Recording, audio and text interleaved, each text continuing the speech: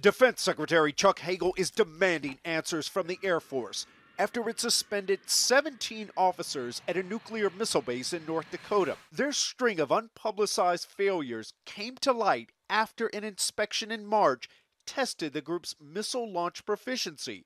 They were rated as marginal, the equivalent of earning a D grade, barely passing.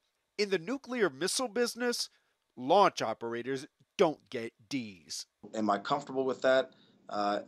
Nobody wants to be marginal in this business. Colonel Robert Vircher supports the blistering email his deputy delivered, which said, "We're discovering such rot in the crew force. We are, in fact, in a crisis right now." Anytime you have crew members that do not perform to the standard you'd expect, then we will take action.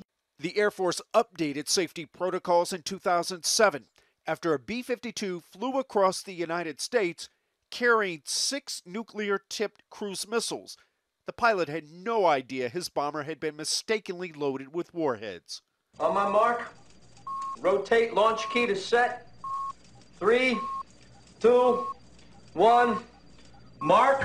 T-minus 50. The movie War Games was pure fiction, but one Air Force officer is facing severe consequences.